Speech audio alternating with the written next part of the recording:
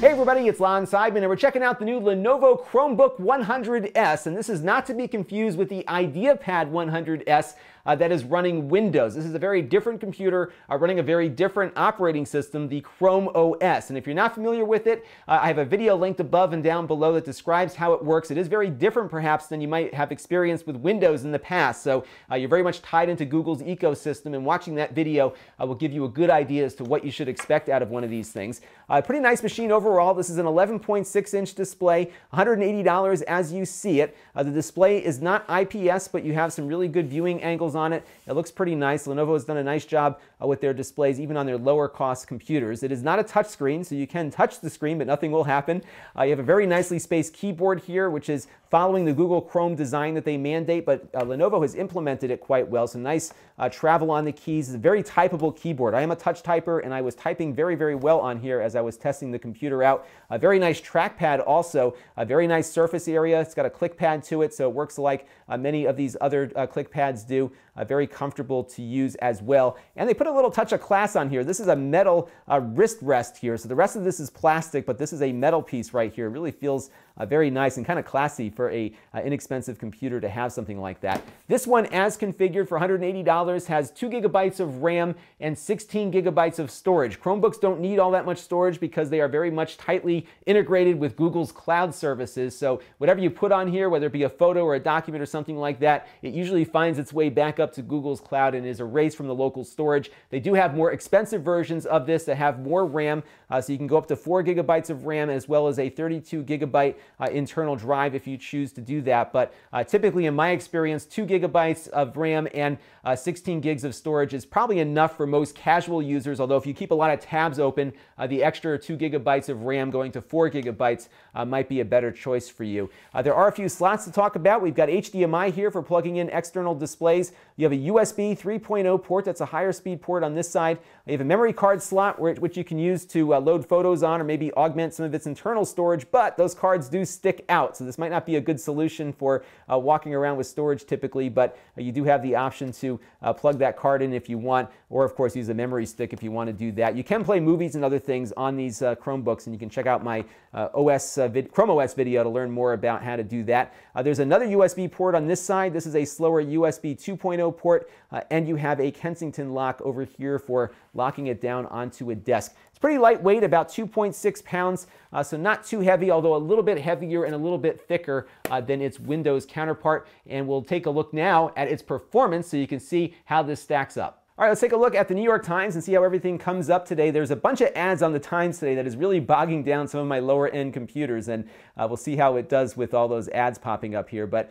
the page does render pretty quickly. We are waiting now for all those ads to come in. If you saw my review of the Windows version of the 100S, you saw how much it was bogging things down. This is sometimes, unfortunately, where ad blockers make a big difference because these ads are really killing these low-end computers. But everything's up on the screen here. We can go click on one of the articles here and see how fast everything renders up on page. So the nice thing is, at least with the Times, that you're getting what you're looking for before the ads pop in, but there will be some delay as things are loading in. But a very good web browsing experience for the money, and this is something that Chromebooks do very, very well. As you can see, we just get a lot of ads coming up on the page today. So let me get out of there real quick. One thing I did notice from a performance standpoint was on YouTube. When I played back some 1080p 60 video footage, we're getting a lot of lag on here. And this is not the fault of the hardware. I really think this is an issue with Chrome because we see the same behavior on Windows running Chrome also. They're not taking advantage of the hardware acceleration that's built into these Intel chips. So this might get improved in the future, but this is a problem across all Chrome browsers, no matter which platform you're on,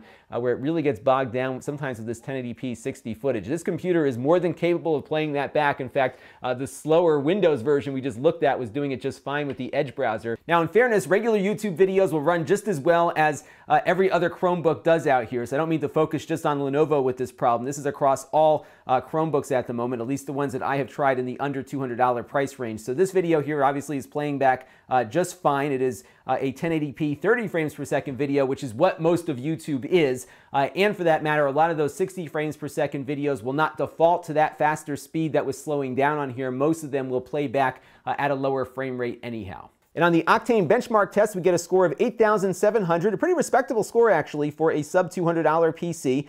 That Celeron N2840 chip is running at a faster speed than the Atom chips are in some of the other sub-$200 PCs that often show up on the Windows side. So it's able to do things faster, although those Atom chips can do more things at once. So it depends on what you're running, but web browsing seems to do better on the Celeron chips versus the Atom processors. The sound is okay out of it, nothing spectacular. There are two speakers that kind of point towards the bottom of your desk, so depending on what surface it's on, it may sound better or worse. It is a little bit on the tinny side. You're really not going to really get a lot of audiophile experience out of this thing, but it's something you can plug in headphones to, of course, to get better sounding speakers on there. They rate the battery life at around 8 hours, and I think that's probably about what you're going to see in your normal everyday usage with this, because you're doing typically web browsing. If you keep the display brightness down, I think you'll get that amount out of there based on the testing that I've done. So that is a Lenovo Chromebook 100S. It's really a nice entry by Lenovo into a very crowded marketplace for these sub-$200 Chromebooks. I think what this one brings beyond its competitors is not necessarily the performance. It performs about the same as those other Chromebooks do, but it's the accoutrements here, the comfort level of a nice keyboard, that nice metal wrist rest here, as well as a nice trackpad. So they've done a nice job making it feel a little bit more comfortable perhaps than some other sub-$200 Chromebooks. Even though it'll perform about the same, it might feel nicer while you use it. This is Lon.TV. Thanks for watching. This channel is brought to you by the generosity of my Patreon supporters. If you find the channel helpful, you too can contribute for as little as $1 a month. Visit Lon.TV/Patreon to learn more.